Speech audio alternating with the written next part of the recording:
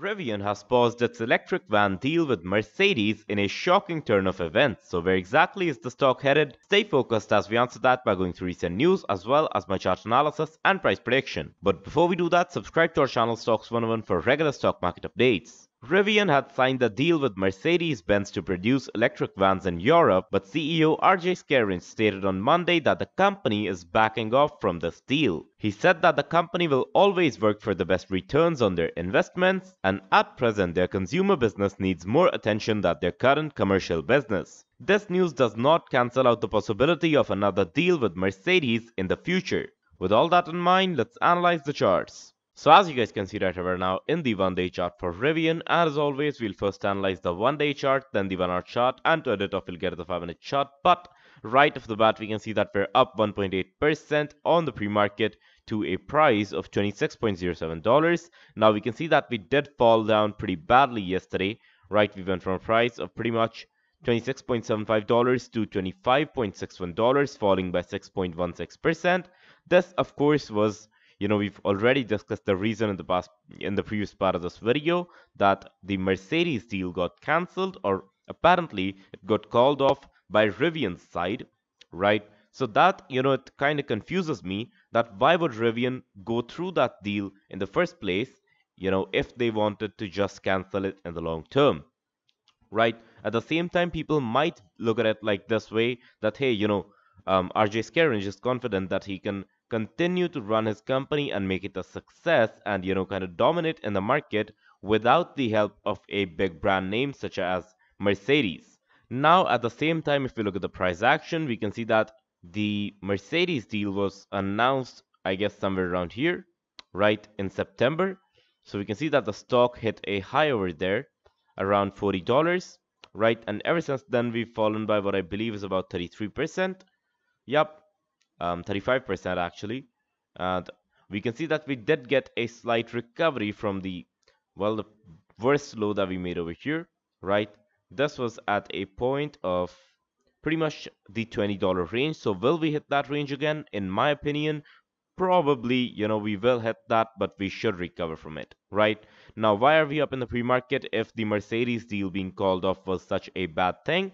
Of course, two reasons. First up, I already discussed that one, that some people might be thinking that RJ Scaringe is so confident in his company because he knows that something's up. He knows that Rivian might be qualified enough or such a good company that it can achieve good numbers on its own without the help of a big brand name such as Mercedes. Or the other reason, well, we're just up as a breather and then we're gonna fall back. The second point kind of makes more sense to me because of course such a big deal kind of being called off will not sit well with retail investors. Those who are like completely, I would say, they're fans of Rivian basically, right? Those people would definitely accept this with open arms. But at the same time, the normal investor who has just looked at news and they were like, hey, this company is partnering with Mercedes, we should buy it, right? Those people probably will sell. Now the real question is that will the price go up or down? At the current price action, it suggests that the price is going down. So we can see that the price right now, of course, is in a negative trend. So I believe that it would probably continue for some time, right? Our upper resistance stands around pretty much the $30 range, which is psychological as well. And if we talk about the support, of course, we have a support around 24.5, right? That is probably our next strongest support. And after that, well, we will probably fall down around the $20 range, but get supported there because we have one of the strongest support levels there, right? I do not think the stock has fallen to those levels before this, right? But, well, who knows where it might go, right? You should always do your own research. I'm no one to comment on that. But in my opinion, I don't think that we'll fall below these levels again or make another low, right? Sure, we might continue this bearish trend for some time, and then going into 2023, I believe that a lot of EV companies will start to recover. And that is basically my analysis for the 1-day chart. So we'll move on into the 1-hour chart so we can analyze some more details. And now that we're in the 1-hour chart, we can see that the bearish trend is a bit more evident over here, right? We can see that we did get a strong sell-off starting pretty much this date, 1st December, You know, the entire market kind of fell around the first week of December, right? Even AMC and some other big stocks, right? They fell down. And at the same time, we can see that despite its fall, right, we did hold pretty well for the first 2 or 3 days. But on 5th December, we got a major fall going down by about pretty much 8.5%. But at the same time, we can see that we've kind of maintained this pattern of getting a breather, then getting a sharp fall, breather, sharp fall. So I believe that today's session might actually be a breather, right? So to continue this pattern, we'll probably start going up a bit, and then we might end this day off in what I believe would be the 26.5 to the $27 range. So this would be my target for the day. I do believe that we might end this day in the greens, probably going up by 2 or 3% more, above this pre-market price. So that would put us at 26.5, or between that range that I told you. Wait, I'll mark that as well. $27, $26.5. So this is the range that I believe we're going to end the day in. Now, if we talk about some support levels and some important levels, in case that we break 25.5, well, we won't be reaching 27. Because of course, we will use pretty much, most of our time that we have today in breaking this resistance if we make it a resistance, right? It's a support right now. If we go down, it's flipped, it's a resistance now, and that would be difficult to break. But of course, if we want to see what exactly is going on in the market, we'll have to jump on into the most detailed chart, which is the 5-minute chart.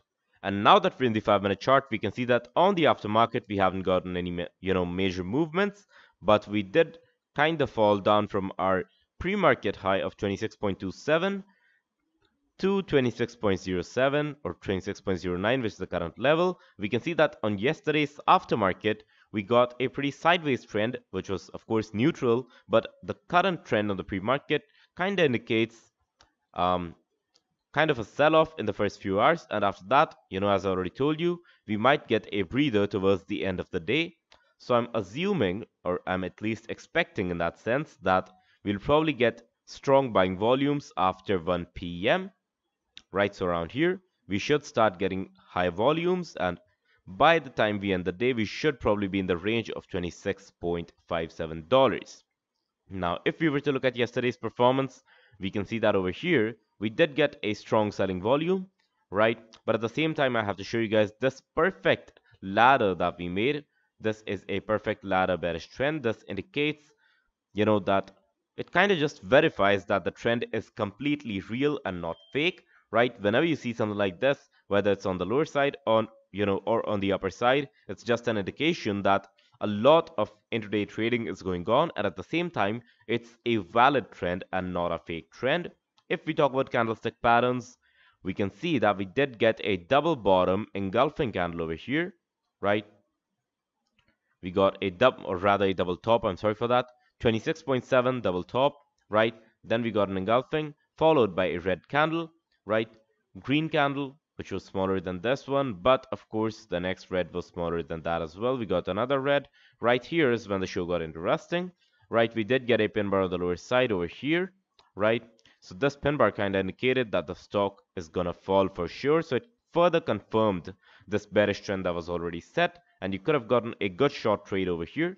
If you were to short the stock over here around 26.25 even, with a stop loss at 26.5, so a 1% stop loss and a 2% target, right?